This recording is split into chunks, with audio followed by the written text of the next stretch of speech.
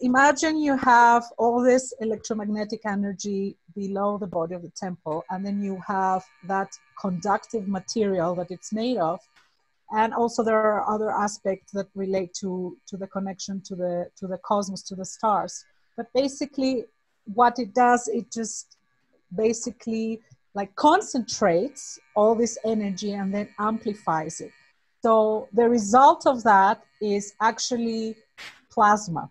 So there is an emission of plasma from temples, and it has been photographed many times.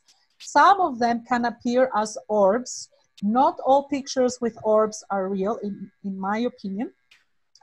Some of them are truly measurable, because you can do the following. You can measure in a location, you can have a picture, and you can also measure the ionization.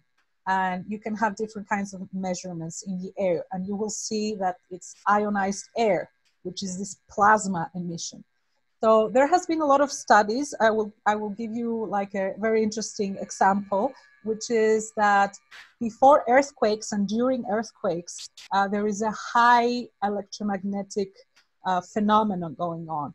So there has been many reports, and there are also scientific papers that have measured glowing balls of light above the fault. So imagine what I was saying before about the geophysical anomalies. Basically, when you have a fault, you have a discontinuity of conductivity of what I was saying before, because you have one material and then another, and then you have the fault. So on these faults, you have at the time of stress, which is the earthquake, you have an even more intensified electromagnetic charge, which gets emitted into the air and looks like plasma balls, plasma spheres.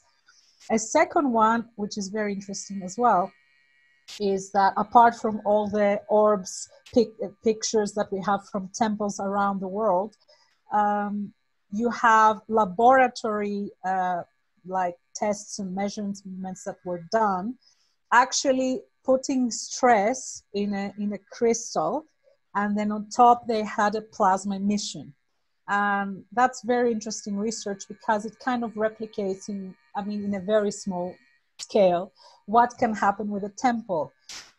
I have no data exactly to support that right now, but my feeling is, for example, for the Great Pyramids, that they would probably glow with light in the past.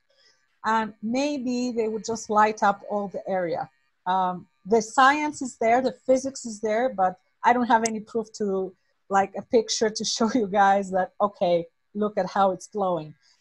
Because also today it has lost some of its material.